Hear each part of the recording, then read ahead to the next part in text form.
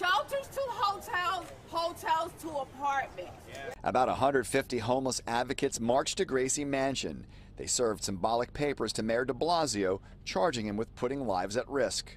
Moving people into congregate shelters for homeless people is in the third quarter of a pandemic is reckless, dangerous, and morally corrupt. The group says during the pandemic, homeless New Yorkers were moved out of shelters and into vacant hotel rooms to stop the spread of COVID.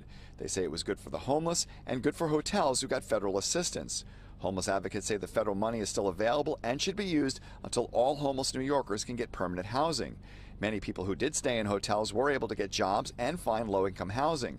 The advocates say there's no reason to rush the remaining tenants out. The homeless crisis is a direct result of a lack of affordable housing, gentrification and displacement, and the wealth takeover of all of the best and most convenient community spaces.